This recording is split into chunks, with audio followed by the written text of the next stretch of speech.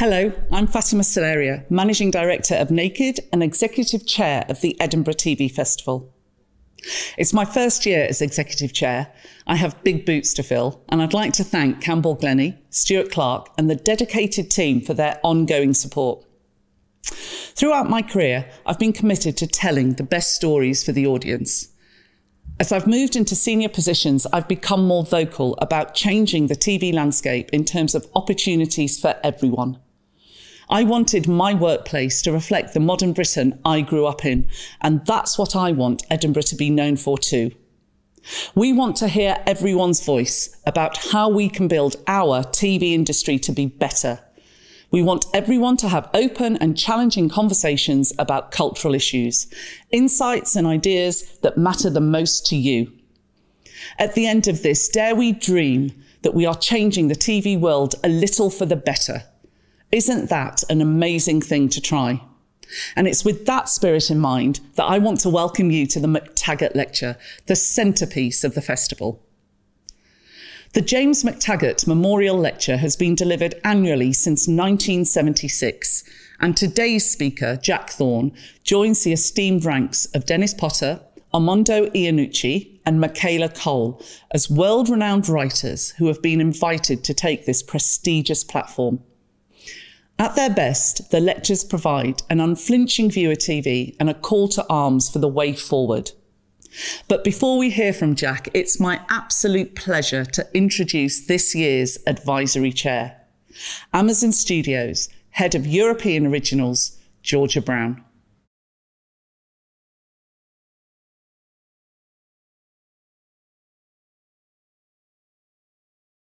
From my very first conversation about this year's Edinburgh TV Festival, the MacTaggart was front of mind.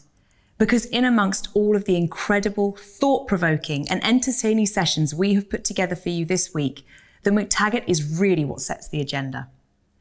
Not just for the TV festival, but as a spotlight for the industry in the months and years to come.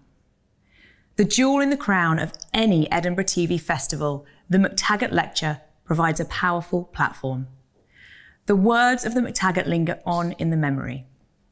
From watching the MacTaggart every year the past 15 years, I knew we had to ensure the baton was passed on to someone who would rise to the occasion by speaking directly to their peers, colleagues, creatives, and rising stars to share a message and to provoke a change. Jack Thorne is one of the most distinguished and celebrated writers of our generation. When looking at Jack's body of work, it is hard to believe how much he has achieved.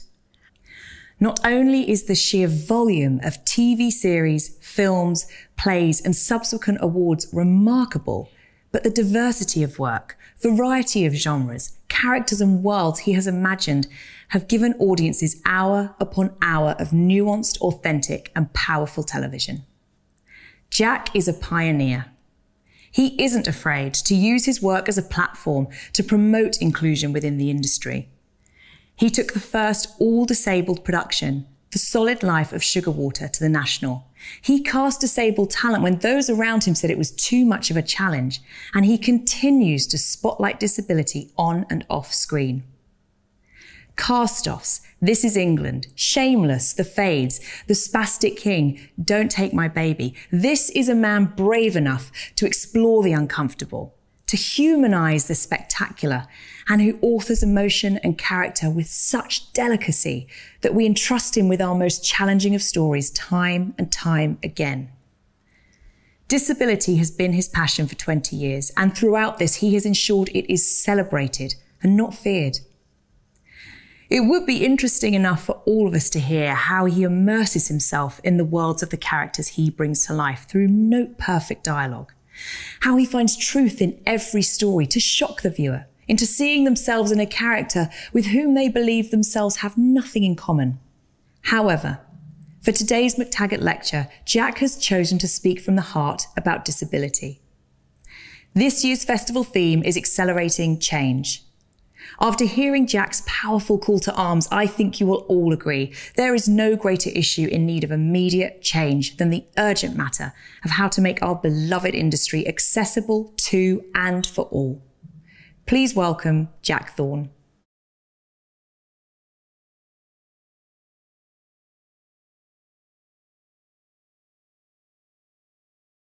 I'm very surprised to be here. This is an honour I would never have even slightly guessed at. I don't quite know why I've been chosen for it, but I intend to grab it with both hands. One vital piece of housekeeping before we start: I'm weird and shy and wasn't exactly built for these things, so despite having an auto cue, I may not look up as often as I should. But I'll get through it as best as I can and hope it's okay to watch and listen to. I love the fact I'm here, because I love television. My superhero skill as a child was working out ways to watch it for longer, maximise every second I could spend in front of that precious box. My sister and I would take it in turns to watch the window for my dad to come home whilst the other watched Neighbours. He didn't like Neighbours. We liked it so much we would watch a window every other day for 20 minutes in order to get our dose. I also got very proficient at washing in the advert breaks of the bill. The secret is to put shampoo on your hair whilst it's still dry and not worry too much about washing it out afterwards. I had quite severe dandruff for a very long time and started going bald at 25. I'm not sure Reg Hollis was worth this, but, you know. And my final ruse was perhaps my best. From a very young age, I pretended to be interested in the news so that I could stay up till 10 p.m. to see it, and so I got to watch whatever drama was on at 9 p.m. Tim Pickett-Smith was The Chief. Band of Gold, Bramwell. These are the shows that shaped me. I think what we do is incredibly important. I think TV is beautiful. An empathy box in the corner of the room, an opportunity to provoke discussion. For me, watching TV with my mum or my sister was always about talking, working things out. From Mark, a straight man having HIV in EastEnders, which I found astounding, to Queer as Folk, during which I learnt about rimming. Thank you, Russell T. Davis. I actually tried to write a dissertation on Queer as Folk at university, but things went a bit wrong. To watching Boys from the Black Stuff for the first time, which I still think is the most important cultural event of my life. I was very lucky to have great teachers at my school, but the best lessons were always from TV. I think that TV is where we find our place in the world. And at a time of great cruelty, TV is vital at reminding people of what humanity is. It has, of course, been a cruel year, just like last year was a cruel year. We've all lost so much. And personally, I think the greatest thing we lost was a bit of humanity. Because this year was a year of ableism like I've never seen before. This was a year when a lot of disabled people died. People know some of the statistics by now, but just to say a few. The COVID-19 discharge requirements from NHS hospitals stated negative tests are not required prior to transfers into the care home. People with the disease were put amongst vulnerable adults and left. The homes themselves were allowed a maximum of only 5 COVID tests, and they only had 10% of their needed PPE compared to 80% given to NHS hospitals. They were sometimes denied emergency nurses. They were sometimes denied GP support. The homes were isolated from the outside world. During research for my Channel 4 drama Help, I spoke to people who worked in care homes, who anecdotally told me far worse stories, but those are impossible to state here for legal reasons. And it is worth saying that this is the only time doing research that I've ever had someone crying as they try to deal with their own culpability. Through my job, I've spoken to sexual abuse survivors, to people struggling through adoption, people who have lost huge things. And there isn't, of course, a trauma league, but the rawness I encountered speaking to carers was like nothing else. They thought they were responsible. They thought they had let their residents down. Of the 48,000 COVID deaths in that first wave, 40% were care home residents. 40%. And it wasn't just care homes. Disabled people all over were denied treatment. They were seen as more acceptable to die because of conditions that had no relation to COVID-19. Friends of mine were told they would not get ventilated even if they needed it because their lives were not seen as vital. A new study, partly carried out by the ONS, estimated that in England, between the 24th of January 2020 and the 28th of February 2021, 105,213 people died from causes involving COVID. 61,000 of those were disabled. That's almost 60% of all deaths. And how did the country react? By using the term that helped them accept this unnecessary death: underlying health condition. My friend Liz Carr wrote to me at one point that she was going to change her name to underlying health condition. That idea, that ridiculous idea of saying that there are two ranks of deaths: those who people should worry about, those who are healthy, and those who are not. I think that thinking transcended every aspect of the crisis. Two-tier lives. Obviously, our government didn't help with many of their policies, and obviously there was so much people didn't know and would have set right, but it seemed like the anxiety of much of the country, for the most part, was about protecting their families and themselves. People turned away. Indeed, as Freedom Day has come and gone, so few have focused on the fact that the so-called shielders would have to return to their houses. Many have been medically advised to do so, not told. That will require some support in terms of funds, advised. Freedom for the country has come at their cost. The journalist Frances Ryan wrote this in one of her brilliant bursts of anger. What happened to our most vulnerable during the pandemic was not some terrible tragedy. It was the all too predictable consequence of a system that decided the lives of disabled and older people mattered less than those of the rest. I think that no one can doubt those words are true. And that system was ours. To explain a little bit about me, I was a disabled person for about 15 years, but disability can be transitory and I don't consider myself one anymore. But I do consider myself part of the disabled community, and I'm very proud to be so. When I was 20 years old, I developed a condition called connurgic urticaria. It's a heat rash, basically, of the glamour. I'm sure many people listening have had it on holiday sometime, but in my case, it got chronic and very painful. I was allergic to outside heat, I was allergic to artificial heat, and I was allergic to my body movement. Every time I moved, I would develop welts, and I was in pain. I had to leave university, I went home, I stayed in bed. Some days were better than others, but most were pretty abysmal. I lay in my room that January in Wales with all the windows open and felt very sorry for myself. I didn't know what it meant, and I didn't know where I fitted. I managed to get up about 6 months later, but for the following years of my life, everything was about avoiding pain, and frequently I didn't avoid it. I was severely limited in what I could do and became someone who mostly resided at night because days meant sunlight, which meant pain.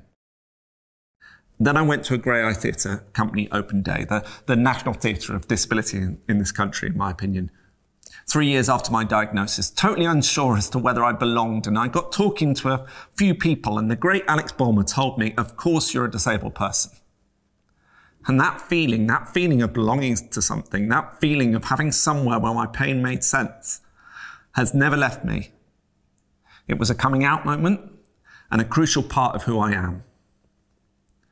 But I am also a well-educated, state-educated, but well-educated white man with all the privileges that entails. My condition was invisible. I didn't experience prejudice, at least not openly, though my university wasn't brilliant. And as such, I have had opportunities that my disabled family have not. A lot of opportunities. Too many opportunities, many would claim. As a result of that history and my opportunity, I have considered it a vital part of my working life to try and further the disabled cause.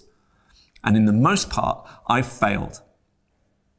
Mostly because of my own inadequacies, but also because the TV world is stacked against the telling of disabled stories with disabled talent. And that has to change. Because this is the thing, at a time when disabled people were so recently forgotten, at a time when disabled people were left to die, at a time when disabled people are still being ignored, TV has a responsibility. That empathy box has a responsibility. And yet disability is the forgotten diversity, the one everyone leaves out of speeches. Gender, race, sexuality all rightly get discussed at length. Disability gets relegated out. In conversations about representation in action plans and new era planning, disability is confined to the corner. It remains an afterthought. Actors I admire have taken roles they shouldn't have. I've been complicit in some of those decisions. Producers have ignored disabled writers. Commissioners haven't taken the opportunity to tell disabled stories. There are very few disabled people in front of the camera and even fewer behind it. TV has failed disabled people, utterly and totally. How do we change it? It's not simple. Firstly, there is an attitude change needed. An attitude change as to the importance of disabled drama. This is a prejudice I've witnessed firsthand over and over again. The first drama series treatment I ever wrote was a wheelchair basketball drama. I was asked to consider writing it about a non-disabled basketball team because it was full of good ideas and it needed the best chance it could. The fact it was disabled was dragging it down. Up to this year, I had never made a single disabled story on a full drama budget. First, I made The Spastic King on Channel 4's Coming Up budget. Then I made a full series called Cast-Offs on a specific Channel 4 disabled budget. We had to do it for £100,000 an hour, 1/6 of normal drama budget at that time. Then I made a show called Don't Take My Baby on a BBC drama doc budget. This year, I'm making this show, Then Barbara Met Alan, which is co-written with Genevieve Barr, one of the most talented writers I've ever come across. We're making it out of the BBC History Department. But thanks to the BBC finding more cash and a Netflix co-pro, we have been brought up to a normal drama budget. Yay. These are the shows I've made, but I've thrown many more ideas at commissioners in that time. All have been rejected. Now, it is possible that the disabled dramas I've written for drama departments have been terrible during that time. Really possible. And I should have worked harder and pushed more. But I am not alone in knocking at that door. Far from it. And during my career, in terms of British dramas with disabled characters in the lead, there's been, and I'm sure I've missed something, but I think this is everything. The Silence, The Best of Men, Flesh and Blood, and Every Time You Look at Me. A handful of shows over 20 years to represent 20% of the population's experience. There are disabled characters and actors appearing in other series. Liz Carr in Silent Witness, Arthur Hughes in The Innocents, Shirley Lee Houston in Kiri, David Proud, Rose Eiling-Ellis and Lisa Hammond in EastEnders, Sarah Gordy and Leon Harrop in The A-Word, Tommy Jessup in Line of Duty, Ruth Madeley in Years and Years, Melissa Johns in Life. The list goes on. It is happening. But these are disabled people fitting in with non-disabled narratives. Sometimes there's great care taken in telling their stories within it. Sometimes there's not. On which note, I really recommend listening to David Morrissey interviewing Liz Carr on her experiences in the industry. It's on his podcast, Who Am I This Time? And it's an incredibly revealing interview about how she had to fight to be heard and to have her character taken seriously. Liz tells a story of casting directors fearing she was too disabled heavy for their tokenist disabled slot, preferring someone more disabled light. She tells a story of not having an accessible trailer, but a makeshift storeroom next to the men's loos. She tells a story of Silent Witness finally agreeing to a bigger story for Liz's character to get her to sign a new deal, but this storyline was soon cut. She believes that it was only filmed to satisfy her contractual demands rather than with any real intention of making the episode. She tells the story of fighting for a romantic life for a character away from the common trope of the cripple who can't be loved, the undateable, the one grateful for whatever they can get. Liz had to fight, and she did fight. It took 8 years, but by the end of her time on Silent Witness, Liz finally achieved everything she asked for. And when that storyline was finally given space, the episode was one of the most acclaimed in the history of the show. Why? Because she is a magnificent actor, and the story had clear resonance for the audience. And this is in no way a dig at Silent Witness, who at least took that step of employing a disabled actor in the first place. The problem is, we do not empower disabled talent. And when we do not value the stories they tell. And this is still an industry in which disabled people aren't employed to tell disabled stories. I haven't found the equivalent figure for the UK, but the 2018 Rudderman White Paper on Authentic Representation in TV found that across American network TV, a mere 22% of characters with disabilities were portrayed by an actor with the same disability. And on streaming platforms, it was even worse, 20%. I love this statistic. Since 1988, about 1/3 of all the lead actor Oscars went to actors who portrayed characters with disabilities, yet not one of them had the disability which they played. This is a historical problem, but it is a current problem, and very few are making our case in the press and outside. Last year, a film came out called Come As You Are, about 3 disabled friends going on a road trip to a brothel to lose their virginity. None of these 3 characters were played by disabled actors. Something as sensitive as disability in sex, really sensitive, and they couldn't find disabled actors to play the roles? The film currently has 95% on Rotten Tomatoes with the summary, "Come As You Are approaches sensitive subjects with heart and humour, taking audiences on a thoroughly entertaining road trip to a crowd-pleasing destination." They were called out on Twitter, but they were not called out by the vast majority of reviewers. And what is true for actors is also true for writers and directors. The stories I've heard from friends and colleagues are devastating, where directors have been told characters in casting may be too disabled, where people have pointed out ableism and been openly threatened as to their future careers, where disabled writers have been invited into writers' rooms unpaid, have been asked to pay for their own support, where commissioners and producers have become fixated on their disability and not their range and talent, where they're castigated and patronised, where they're made to feel like they're the ones that's made the situation uncomfortable. And in one very horrific case, a writer talked about being attacked and bullied for raising a cultural concern, and after suggesting an idea involving disability that the show then used, being denied the opportunity to write or co-write it. In fact, being denied any credit at all. Their work was stolen. As this friend wrote to me, if my exact experiences had happened to another type of minority, would they have been taken more seriously?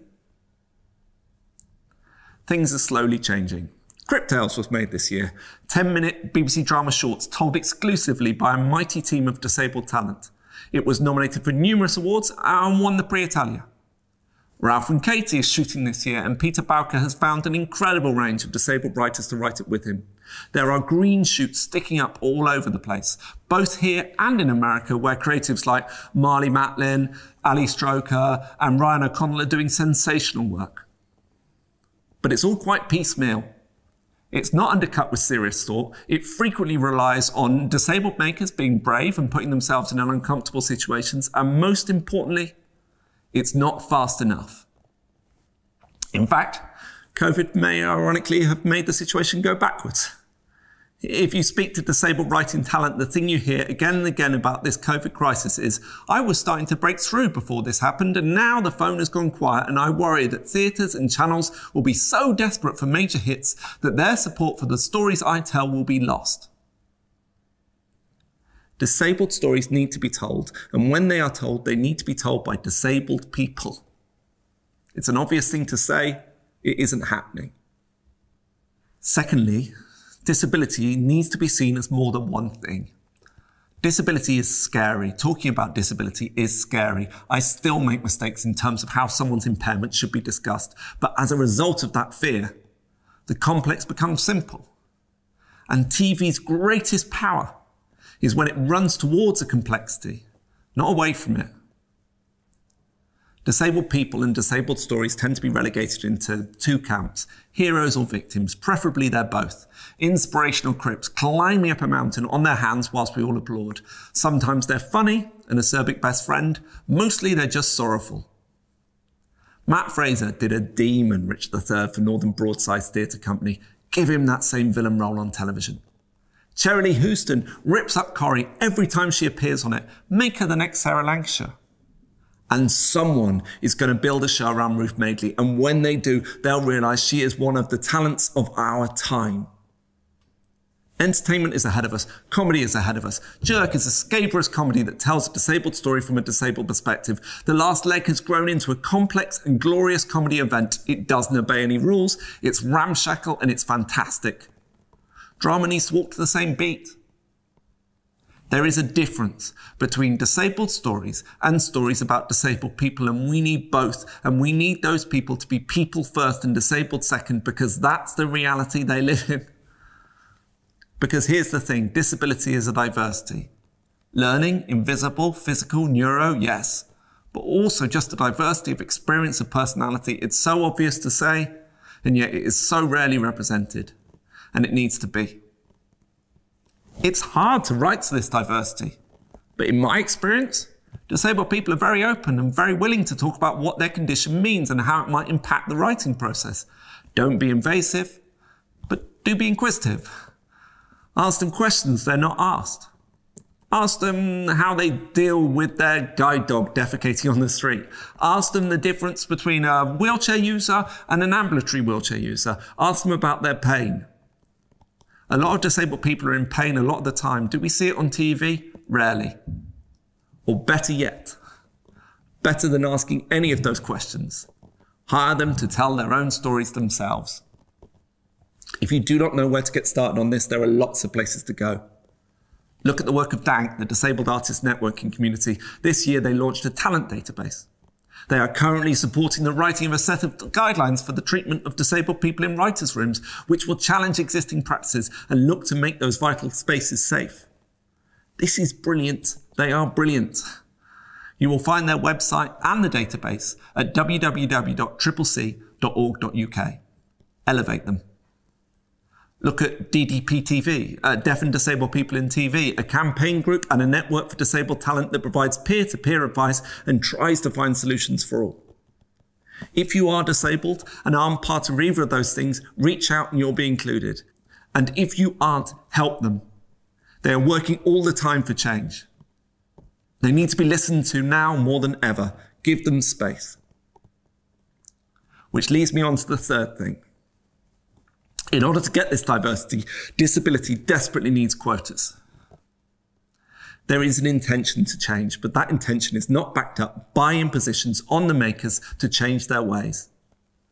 The stats need repeating again and again and again. 20% of our population are disabled. A mere 8.2% of on-screen talent represents them, and a terrifyingly awful 5.4% of people work off-screen, of which, and this is the most damning of all, the executives at the top are only 3.6% disabled.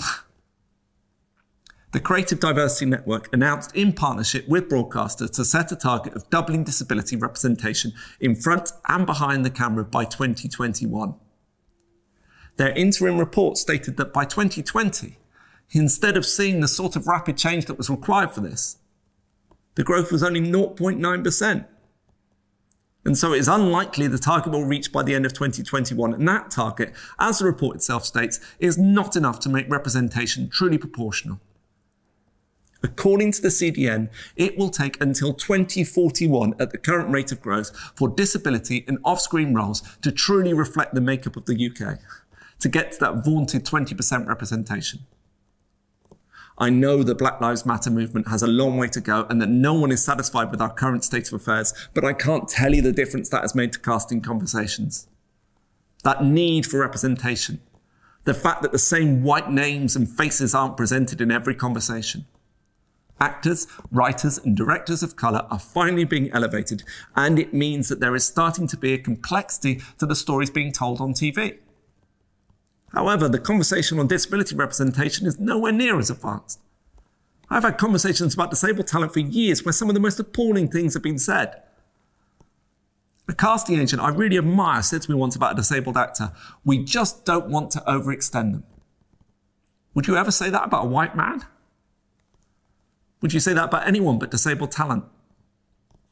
This casting agent said it out loud. A lot of people think it.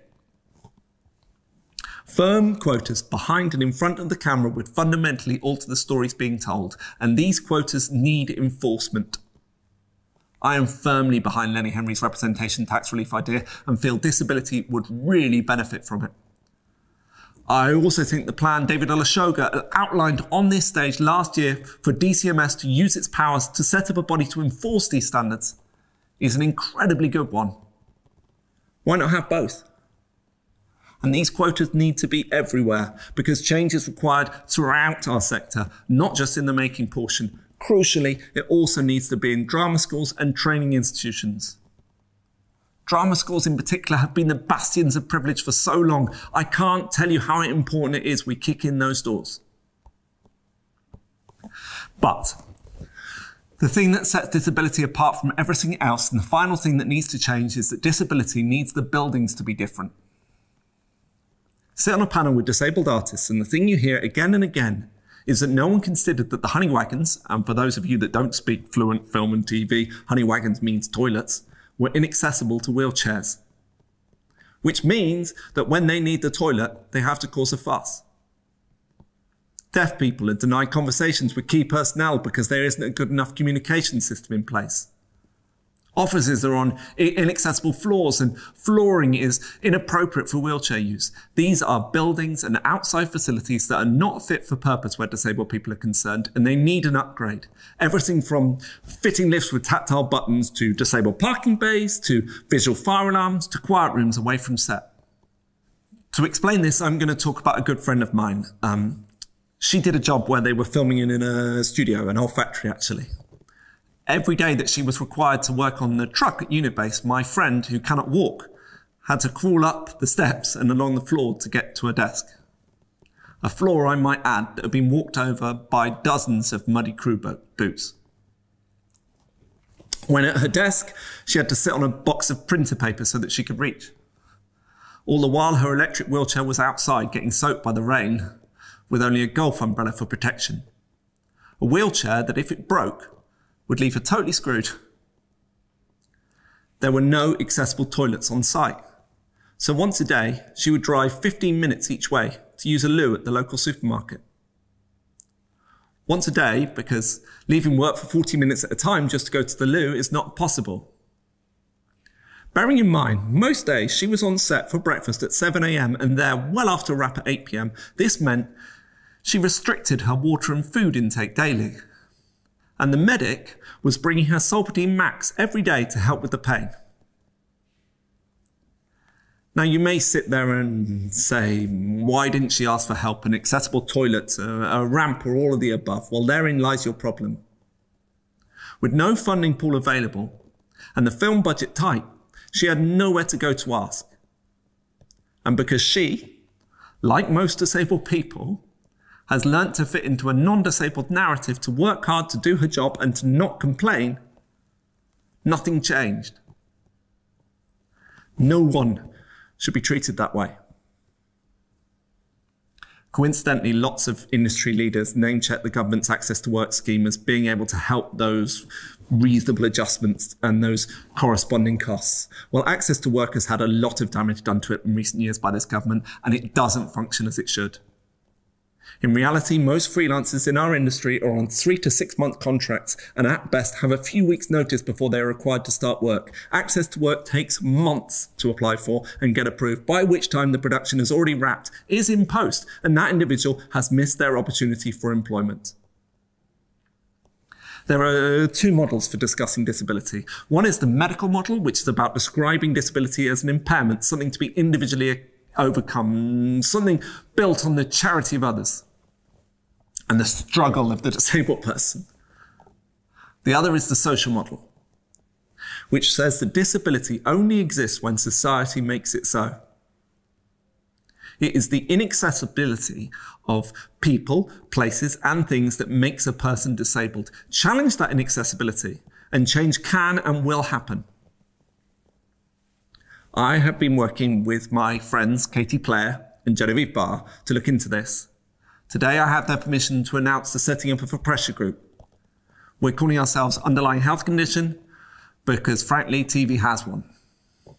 We're about 8 months old and we're not ready to report yet. And for those institutions who haven't returned the surveys, please do so.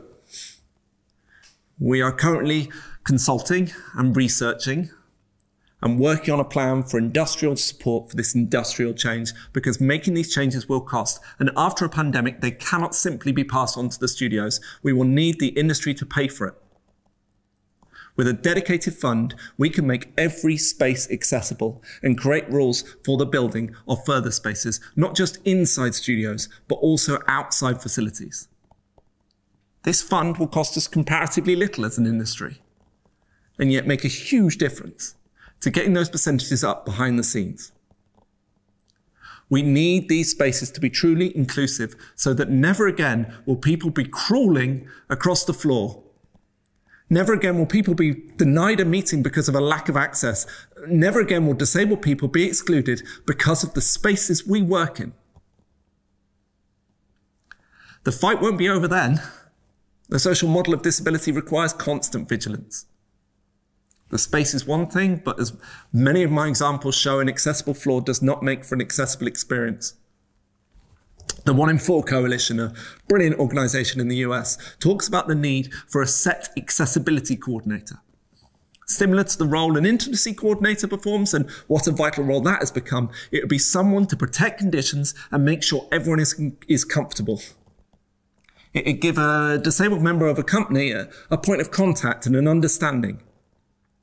DTP TV's amazing report on disability by design states 60% of participants reported experience of some form of ableism or discrimination while working or seeking work in the TV industry. It will take all of us watching all the time to force that figure down.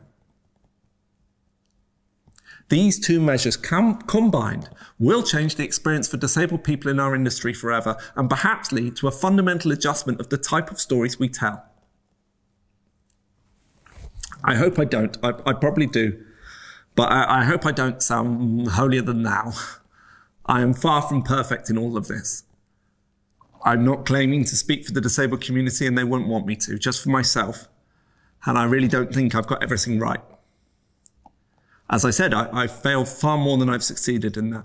And that doesn't just mean that people haven't given me the chance. That means I've had chances and didn't take them. I had a disabled actor on a TV show I was making have his part cut in half in front of me, literally in a meeting in front of me, by a director I was working with. He thought my friend wasn't up to the job. He was wrong, and in my opinion, prejudiced. I said something, but I should have said more. I should have walked out of the room. I should have refused to be part of it. I should have shown what this actor needed, solidarity. I did pathetically little. Another actor was cast, and my friend's part trimmed almost to nothing. As such, they were given an awful lot of standing around to do, but very few lines. They later wrote to me, "In making those choices, you relegated the only meaningful disabled actor to the background." And I tell you, the shame of that. The shame. And that's my point. I'm a coward.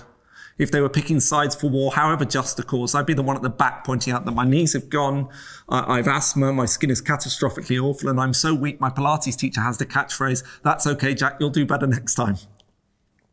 And I think this last year has been about cowardice. The ignoring of the disabled experience, the ignoring of the unnecessary deaths of tens of thousands.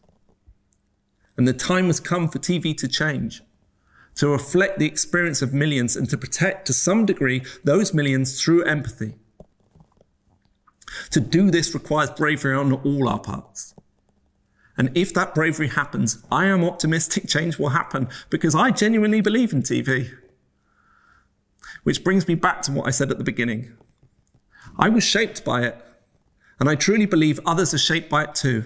Young people may not be watching it in the same way, but the ideas within it seem to seamlessly drip out from its origins. I think the age of changing everyone through a single piece of TV is over. TV is too diffusely consumed for that. The idea that Kathy Come Home could provoke shelter, that feels far away.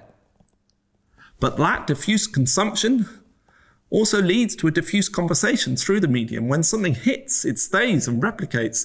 Downton Abbey provoked copycats. Suddenly everyone on TV became posh, and Eton not only took over our government, but our TV too. I remember walking through BBC HQ after Skins became a hit, and there were signs, 3 or 4 on different walls, talking specifically about Skins and our audience to provoke BBC commissioners. This was the start of a wave.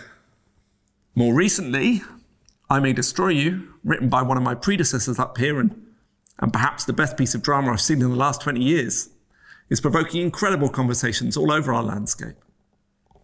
A wave is formed, and when something brilliant is at the bottom of that wave, glorious things happen. TV is a humanity, and TV behaves like a human. So all I'm hoping for is a chink of change, and once people realise how valuable disabled people are, how consumable the story, suddenly we'll be washed through with them. No longer will the inspirational crip be the model, and maybe, hopefully, disabled people will be treated with an iota more dignity. For years, the attitude towards disability has been, don't look. You still see it now. People walking down the street, averting their eyes away from the wheelchair out of embarrassment. Don't get me wrong, there are some arseholes who take pictures of people that look different and they can burn in hell, but so many just avoid eyes. TV makes you look, and eyes are needed, because if we don't look, we ignore and we forget. And this last year, in fact, the last 10 years since the horror of austerity, has proved disabled people need eyes upon them, need their stories being given value. TV has such value. We are here to celebrate it, but that value needs to be nurtured. By making visible what for too long has been invisible, change can and should happen. I want to end with a poem by Jamie Hale from his beautiful poetry collection, Shield. I met Jamie as part of the Crits Without Constraints scheme that Gray I run. He's an extraordinary voice. Like a lot of disabled people, Jamie was told the treatment open to him will be limited in a time of COVID, that he was a low priority patient. He understood the deadliness of this and wrote this poem about it. I'm not a performer, and so I'm going to butcher his poem, but hopefully the power of his words comes through all the same.